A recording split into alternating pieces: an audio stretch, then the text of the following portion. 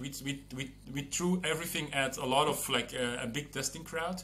And once we started doing an entity which communicated, then we really saw a lot of more pickup, and we built it to, oh, maybe we should give some companies like an avatar or something which talked to them. But then we started realizing, if every company has like this digital entity, so there's going to be hundreds of them, so it's again going to be a very crowded space. So let's just create, let's call it a sidekick for you as an end user, an entity which you can decide how he or she or it looks.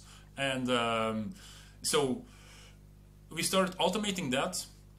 In the end, we turned it into something very realistic, but then we scaled it down again because we realized that users don't want to be outclassed by their sidekick. Like if you play a video game, your main character is always like the cooler character than the sidekick. It has like unique stuff, but like the main character is the main character for a reason.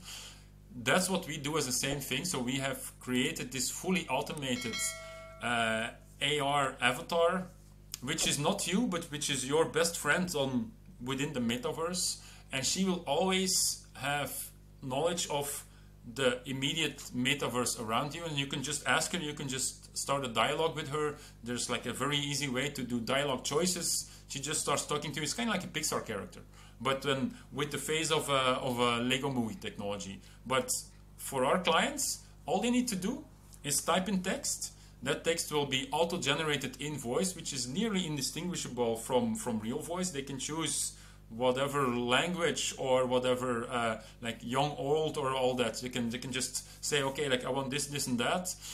The face is going to be automatically animated because we understand what is typed. If you type hi, like the character will hold up its hand, stuff like that. So that full module is a very easy way for everybody to just start communicating in AR. But for the end user, it will always be their same body or sidekick, which is there on the other end, which will, if you enter a museum, which will tell you, oh man, like you're coming in at the right time because there's this timed exposition, which is like it's the last week now, and there's some amazing stuff there. Like you're into NFTs, you can even buy one here from like this new, I don't know,